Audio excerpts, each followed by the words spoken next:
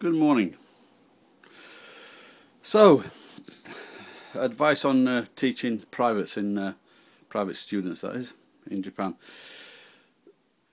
Regarding to kids, if you've got young kids, usually you get, like I said, they'll stay for 1 or 2 years. So it's a good idea to instill into the mom early on that it's best to always continue teaching the kids, all the way up as long as they can.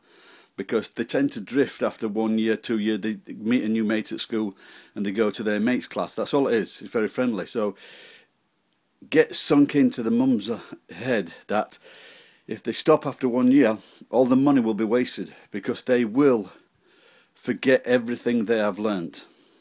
The pronunciation, questions, answers, whatever, all the vocabulary, they will forget it. So just get into the mum's head early on to keep on studying.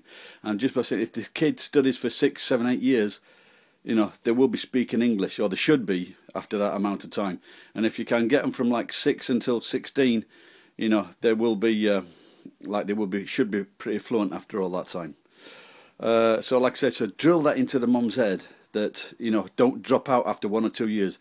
Despite the kid's protest that she wants to go and to do hula hoop dancing with a mate or whatever. So try to take control, say it's a waste of money, and it will be. So so try to get that into the heads, and you can have a student for a long time. Also, it would be very pleasurable for you if you could have a student over such a long time. They'll become they'll become your friends, and you can take pride in having taught like a kid English. Okay, so good luck with that. Bye bye.